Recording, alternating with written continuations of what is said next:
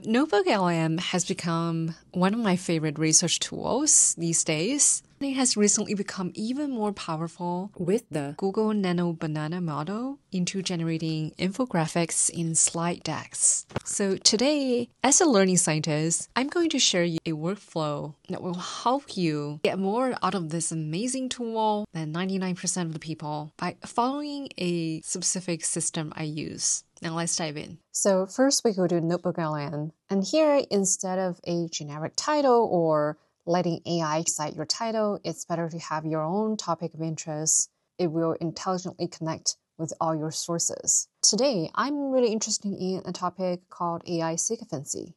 It's also known as AI flattery. Now, it's becoming an issue lately, and researchers have found that AI models tend to say things to please the users. Well, no surprise. Now here I have this paper towards understanding sycophancy in language models, published by Cloud and Oxford University researchers. They found out when a response matches users' views, it is more likely to be preferred. So it's kind of mutual. We as users tend to like responses that agree with us, and the models are trained to please us in return. This can be pleasing for sure, but there are definitely consequences, such as when we do need objective feedback and we favor accuracy over emotional support. And so I'm interested in this topic. Let's actually upload. Let's click on Add Source. So here, instead of uploading tons of different papers or different sources, first I am selecting a seed source,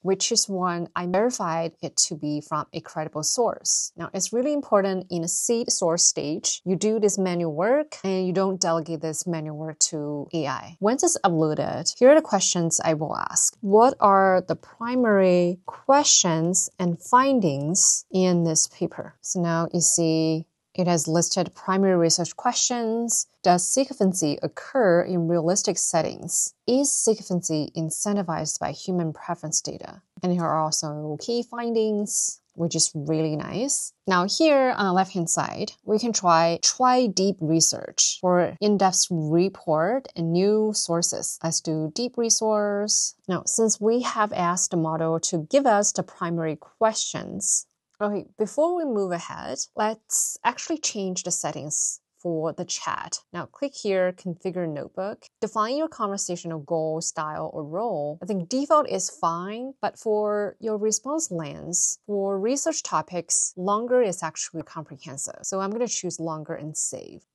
Now here, in a deep research mode, I'm going to say, please help me find more credible sources among the primary research questions.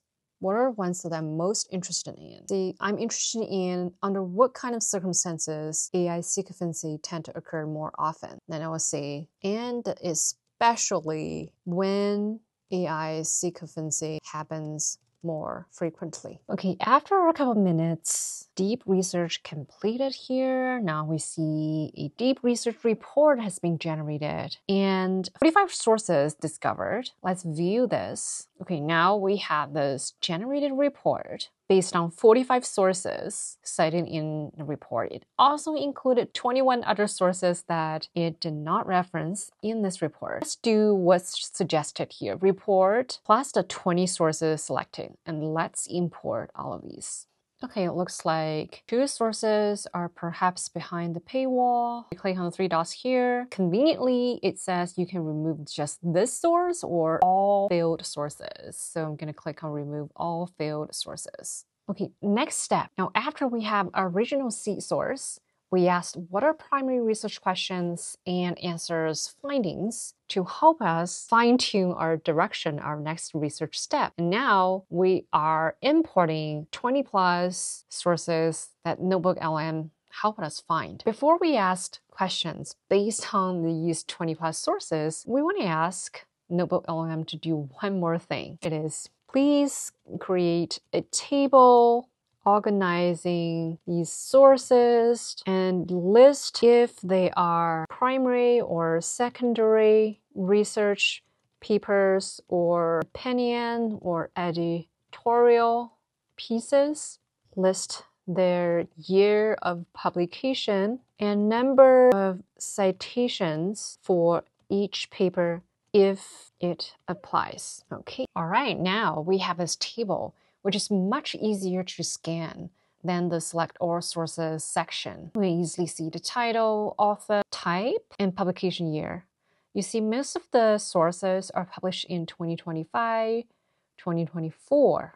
Okay, so I know there's no recency problem. You can easily scan. There are primary, research, editorial, secondary. I'm surprised to see the vast majority of the sources are primary research. Now here we're ready to ask specific questions.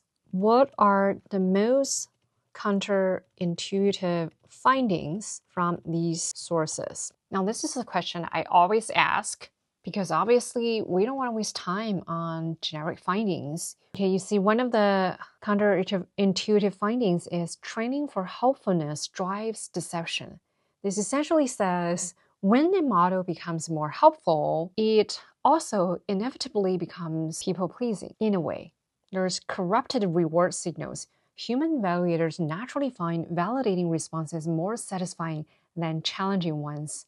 Both humans and preference models prefer convincingly written, sycophantic responses over truthful corrections, a non-negligible fraction of the time, particularly as topic difficulty increases. And also, very interestingly, authority is ignored. Framing a user as a beginner or an advanced professor has a negligible impact on sycophancy rates. So, whether you are just a generic user who is a beginner or you are a professor, the model wants to please you whatsoever. You see, in following this workflow, you can easily find out the most surprising and critical insights from over 20 plus research papers and reports. Now here, we're going to try to explore functions under Studio. Now, counterintuitively, if you select all these sources to ask NotebookLM to generate an infographic, it tends to become very general because by default, these kind of products, they try to capture everything. So instead of selecting all sources, now let's take a time to look at the deep research report generated by NotebookLM. It has automatically generated a source guide. Now I would usually select the generated deep research report to start out with.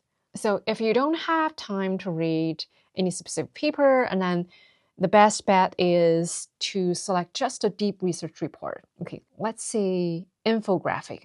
Now here, to be really careful, you don't want to just click on infographic right away. Let's click on the edit button first here. Choose orientation. Landscape is usually the best one to go with. And I've personally tried concise, standard, and detailed. And standard is by far the most relevant for the majority of the tests. Now here, let's just do a test with no specific customization. But for example, if you have a strong preference of any style of infographic, then you should definitely take advantage of this function here. Let's click on generate. Now, okay, within a minute or so, it has generated this infographic. Let's check it out together. Hey, wow, this honestly looks pretty good to me. Even the title, the AI Yes Man Problem Explained. So pretty down to earth. It's not producing a academic poster kind of style of infographic. So the problem, how helpful AI learns to lie, agreeableness at the expense of truths.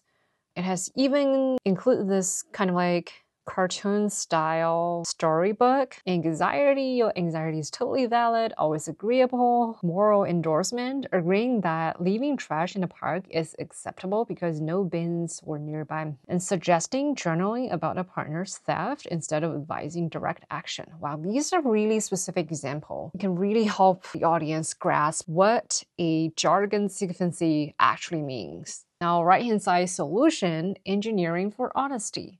Trader has. Okay, so this is probably where I want to go back to the source and ask more clarifying questions because I don't fully understand what does trader has mean, but it seems like a nice direction to go.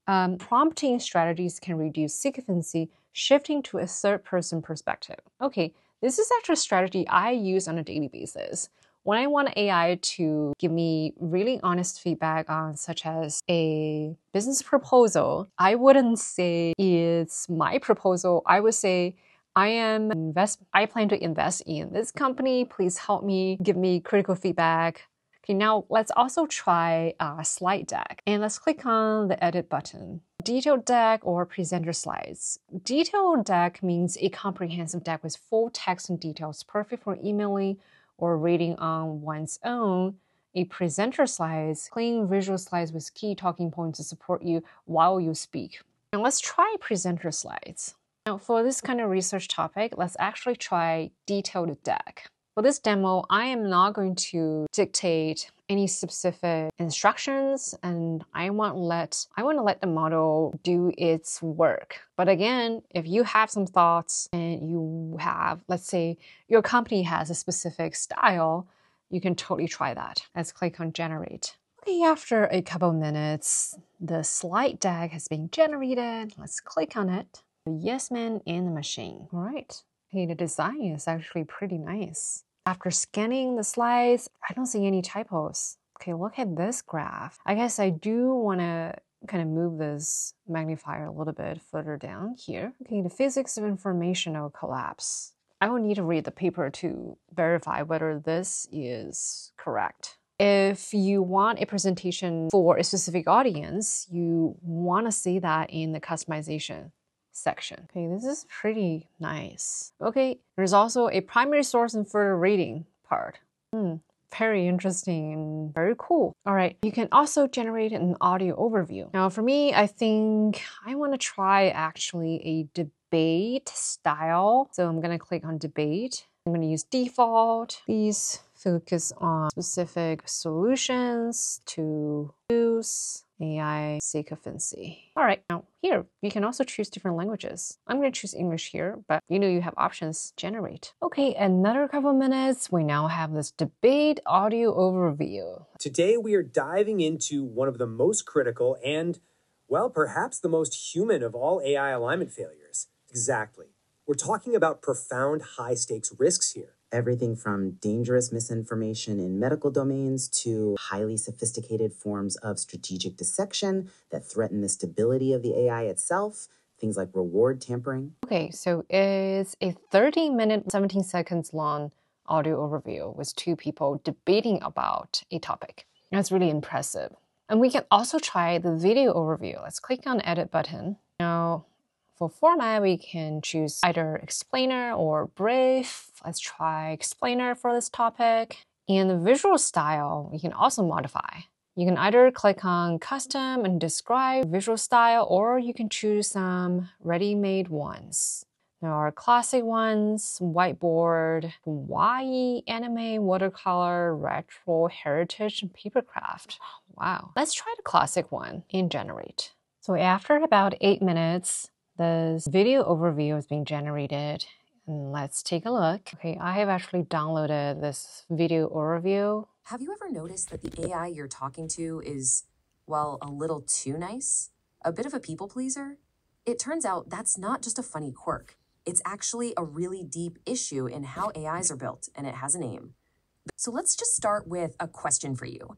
Have you ever asked an AI something you weren't totally sure about, and it just went along with what you said, even when you had a nagging feeling you might be wrong? But a sycophantic AI, it just agrees with your error. And that is the heart of the issue. It prioritizes making you happy over telling you the truth. And yet, this behavior has an official name, AI sycophancy. And the crazy part is, it's not that the AI doesn't know the right answer. It's that it has learned that sometimes it's better to keep that right answer to itself. Wow, I think it's pretty impressive. Now, no wonder a lot of companies I work with these days are importing a lot of documents into NotebookLM and have it generate video training materials for new employees. And I think the infographic and slide deck may have more professional usage than the audio and video overview. But still, within just a couple months, you see that NotebookLM has dramatically increased its capabilities. And all of these are actually free to use, which is the most surprising part. So I do encourage you to give it a try if you have never tried it. And share your feedback down in the comment section below, please, because it will help the community and all of us to learn together what are the most effective workflow for you. Well, thank you for tuning in. See you next time.